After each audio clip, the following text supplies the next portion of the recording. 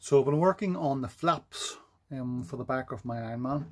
I had initially had a setup before, but I wasn't really happy with it. I'm not happy with the servos, or yeah, with how I was doing it. So I've decided to sort of get new servos, and which I'm waiting on, and put a little rail system on the flap to make the travel up and down a bit easier. Yeah.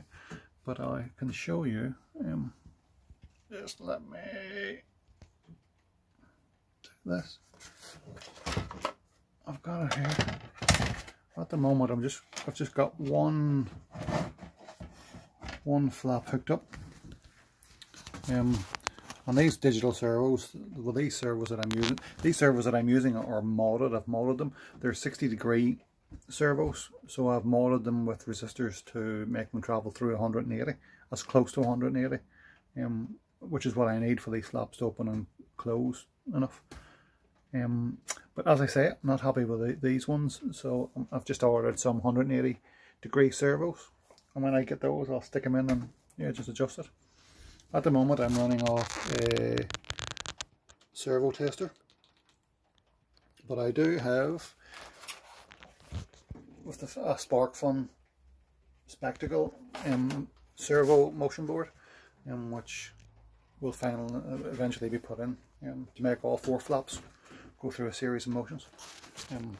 But yeah, so this is basically, I've only got one flap happening at the moment, which is this one, which you can see opens and closes, and you can hear that hum, the rattle sort of the digital servo, which is a bit of an annoying thing with those, but yeah. But you can see here I've got the little aluminium arm connected to the servo inside, and this is running along a little rail. I've got a little Teflon tube over the top of a screw to yeah, just help it sort of glide along easier. But yeah, so you can see I just open and close. Yeah, but it works pretty good, and I'm pretty happy with that.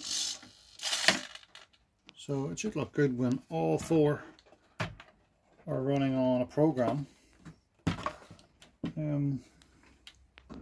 So I'll give you a look at the servo. So as you can see here, this is just a 9G servo, which I've got some resistors wired into it. I couldn't get any smaller resistors because you're meant to put them inside the servo, but these things were huge, so it'll do for now anyway. But as I say, I've got new ones coming, and I'll show you how it works. Just opens, closes.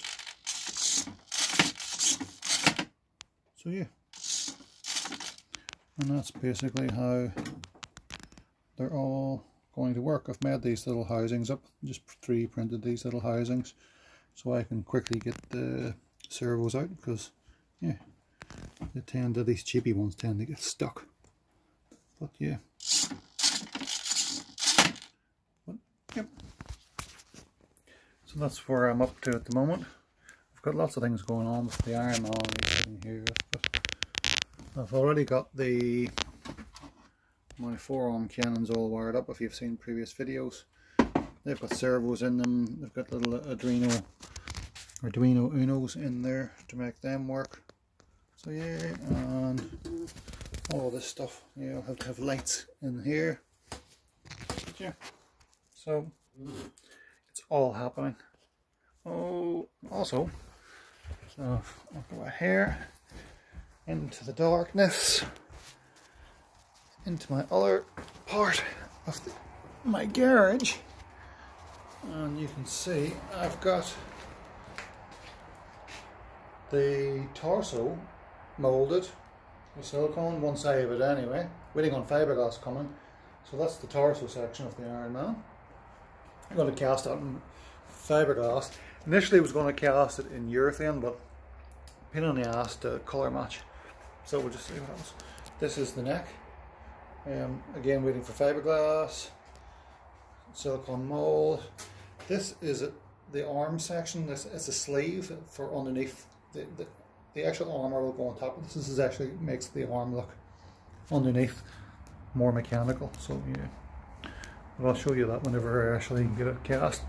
So, but that one, the arm and the neck is going to be cast in urethane, because they're smaller parts, and yeah, it's cheaper than casting the whole torso in urethane. So yeah, so that's where I'm at the moment. Okay.